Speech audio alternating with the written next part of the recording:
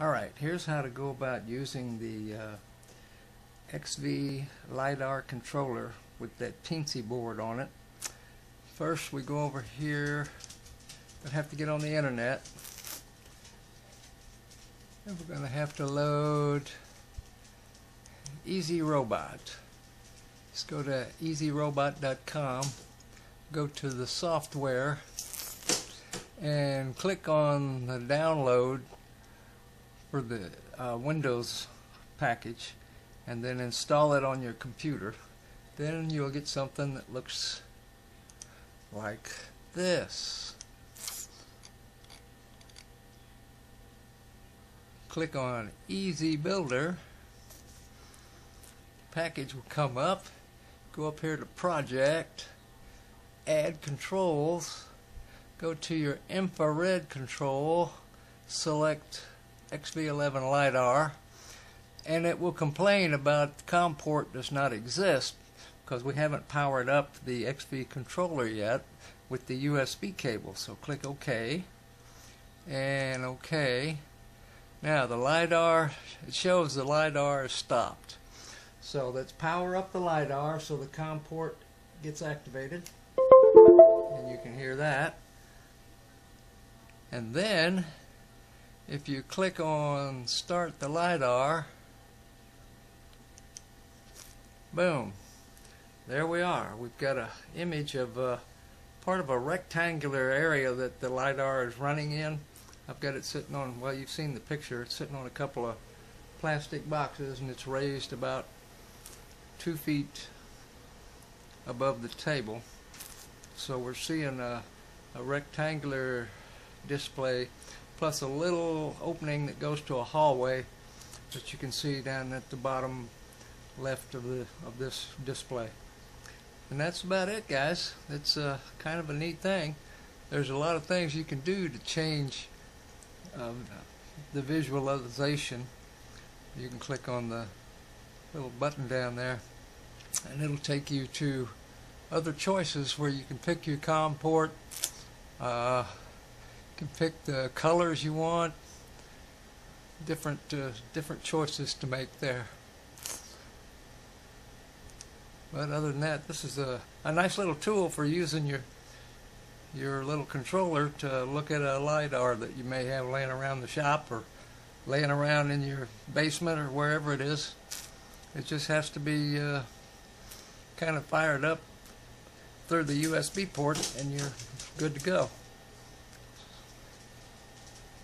That's about it.